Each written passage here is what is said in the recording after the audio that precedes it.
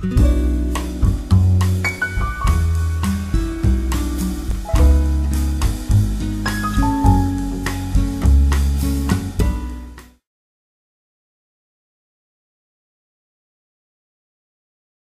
there everybody, welcome to a Sundsvall that has been having some really fantastic warm and sunny summer days now for a while.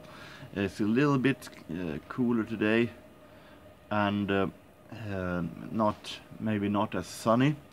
It has been talking about rain in the afternoon, so time will tell, but right now it is a good moment to do a video from the balcony. Hello there, Ron Haggarty. This is the response to your almost 700 subscribers. Well, who am I kidding? You definitely must have 700 by now. So congratulations to those, and they're very well deserved. You have a contest that was focused around the number 7. 7 questions with the number 7s in them, and it would be very good idea this day to do a response to that. So let's get started. First of all, you wanted a band with the number 7 or 7 letters in the name. That one was a tricky one. I could have picked the Eurodisco band 24/7, but I only have singles with them. I don't have an entire album with them. So I realized that this one might be great.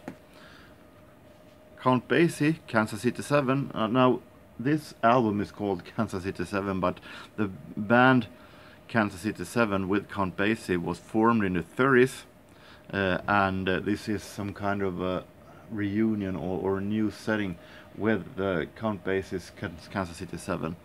So Count Basie, Kansas City 7 is my choice. Then you wanted an album with the name 7 in it. I have a couple of those.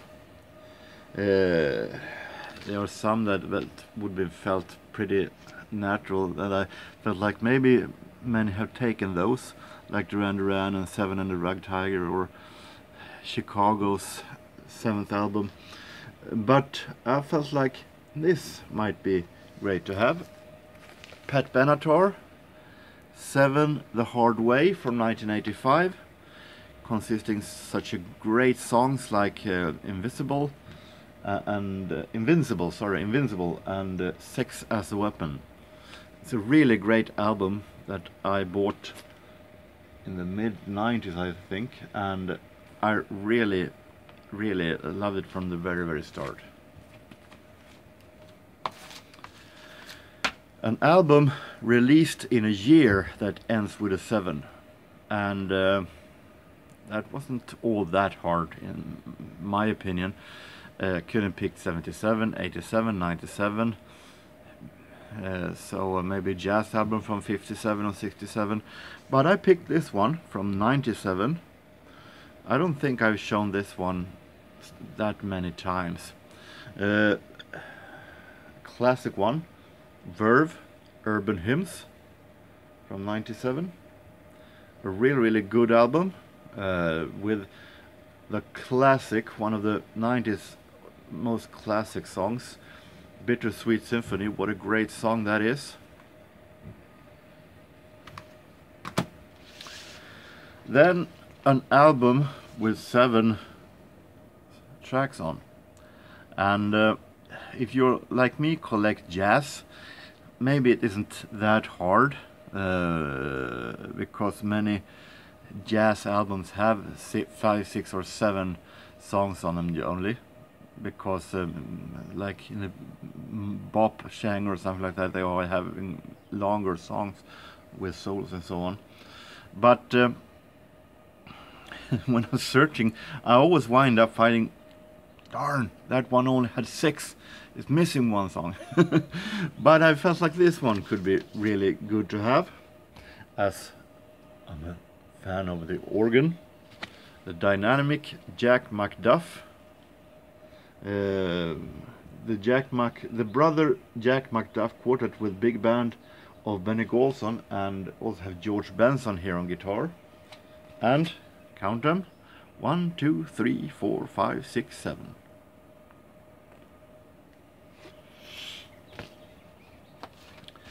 A song that is 7 minutes long.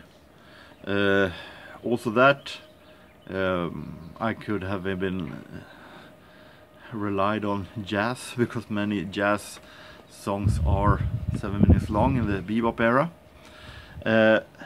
But it was a question that was tricky to find when it comes to the pop era, because the album I'm going to show would be impossible for me to buy if it had been 25, 30 years ago, because then, to me, owning a song that is 7 minutes long would have been impossible. I didn't like that long songs back then. But when I heard Tears for Fears album, The Seeds of Love, and a track there called The Year of the Knife,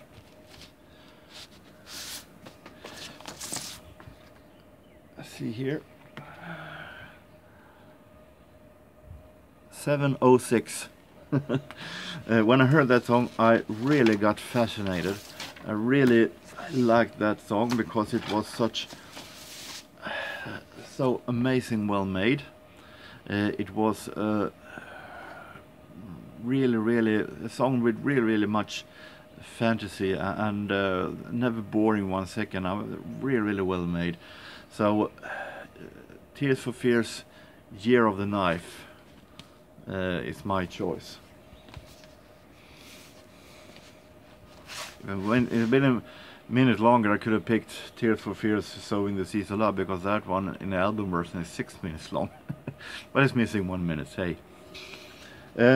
You also wanted a band with their 7th album, and I assume that you count that the main idea is studio albums and not including compilations and live albums and so on.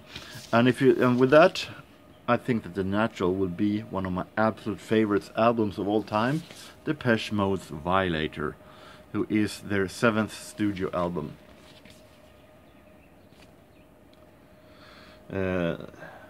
Real classic that I have listened to so many times. Wouldn't fit in though in the previous category, as it only has 5 songs. And you also wanted us to say something about your channel, and something positive. And you have a real great energy for what you're doing, Ron. You can really say that you love what you're doing. You love doing videos for the VC. You love your records. You really love your music, and you're showing that with great passion that I like. So that is one thing about your channel, as you wished.